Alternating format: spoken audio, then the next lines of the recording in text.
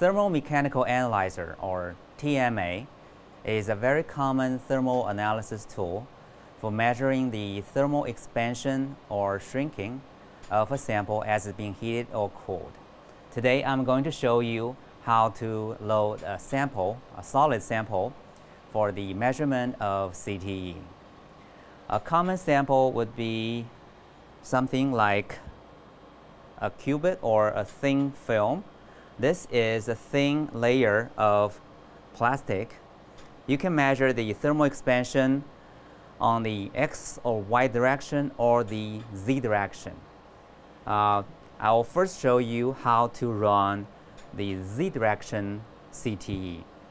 To measure the Z direction, you have to have a sample laying on its side.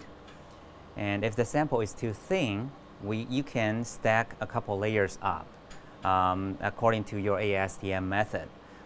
So the first thing you want to do is to lower the probe and tare the probe position. You click the Auto 0 button to measure the original position, and when it's stabilized,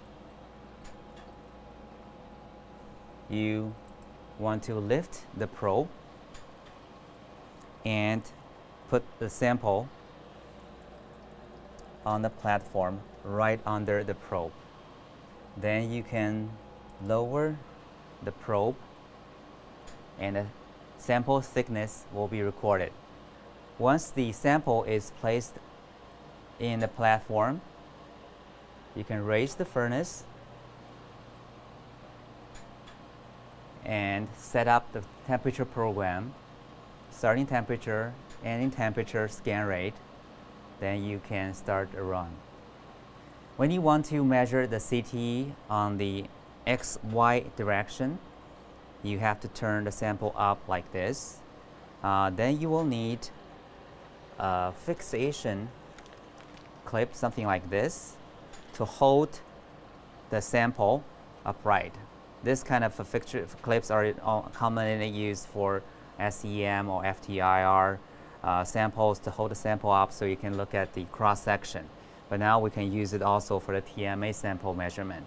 So you put the sample in between the clip, and after tearing the probe position, and you lift the probe, then you can place the sample under the probe like that. Then you can lower the probe, apply a force, and raise the furnace. Then you can measure the CTE on the X or Y direction of a solid sample.